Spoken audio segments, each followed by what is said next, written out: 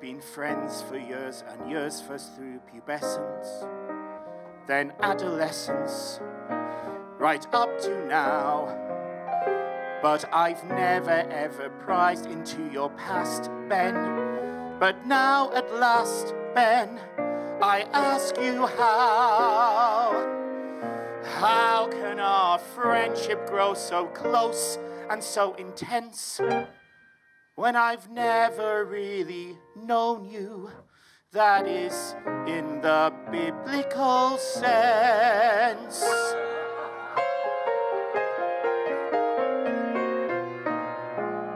You've been intimate with all my friends and lovers, and yet they've intimated quite untactfully that I'm the only one who hasn't joined the fun. Yes, everybody's had you but me.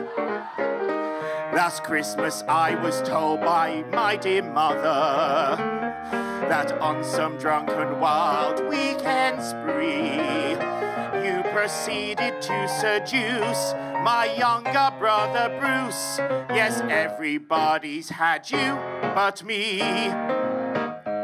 Remember when we went to Mass and took our first communion? You were in that damn confessional for hours. But at least I found it odd that the priest, a man of God, should send you that divine bouquet of flowers. Your list of conquests makes who's who a memorandum.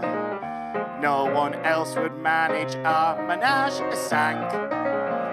With my cousin Sam the actor, the family chiropractor, and the tellers that you picked up in the bank.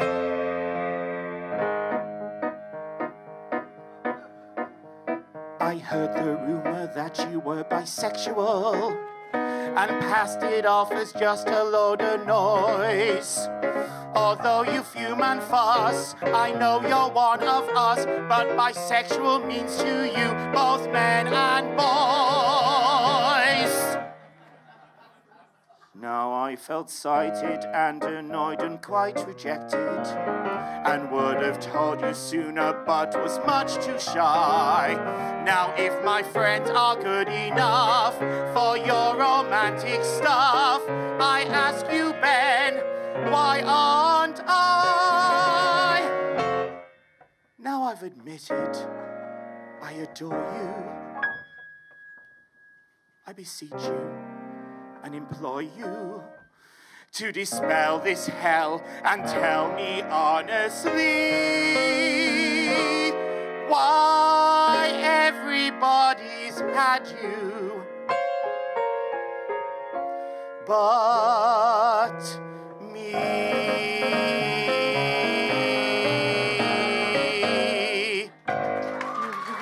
Jim McRoberts. Thank you, James.